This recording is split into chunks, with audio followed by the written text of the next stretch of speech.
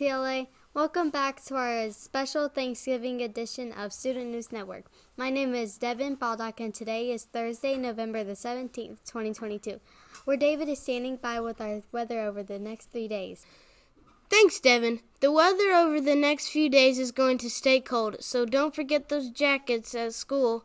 Today, the high is 55 and the low is 32. Tomorrow, there will be a high of 58 and a low of 41. Saturday is looking gloomy with a high of only 54 degrees and a low of 42. Now back over to Devin with a look at today's delicious lunch choices. Thanks for David. Today's special lunch choices are sliced turkey with the cornbread dressing with roll, ranch wrap, and spicy chicken sandwich. The sides are sweet potato souffle, lima beans, and chilled pears. Christopher is standing by with the funny joke of the day. Thanks, Devin. What's up, you guys? Why did they let the turkey join the band? Because he had his own drumsticks. You get it, guys? Drumsticks? That's hilarious, Christopher. Today's student birthdays are Omar Damiani. Lakeria Smith. Happy birthday. We also want to wish Miss Richardson in the cafeteria and Miss Alagos a very happy birthday. Now turning our attention to today's feature story.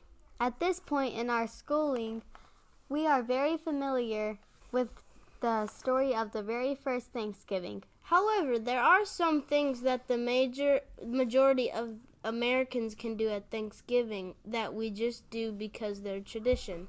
One of these traditions is breaking the wishbone from the Thanksgiving turkey. If you're not familiar with this tradition, we'll explain. You're carving the turkey and you get to the middle where the wishbone is located. Then you grab a family member and the two of you each hold a piece of the bone. Then you pull to break the bone. Whoever ends up with the longer piece of the bone wins and has good luck. This might sound totally crazy to you, but the tradition of breaking a bird's wishbone dates back to ancient Italy, where people would pull apart chicken clavicles for good luck.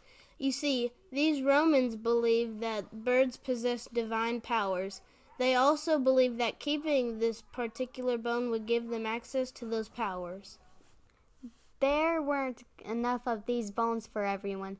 Hence, they broke them in half to see who got to keep this good luck.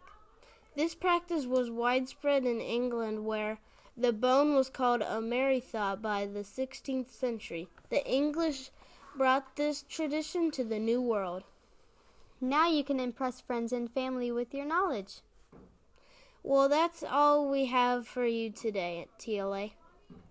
Please join us again tomorrow for another Student News Network. Have an awesome day. Bye. Bye.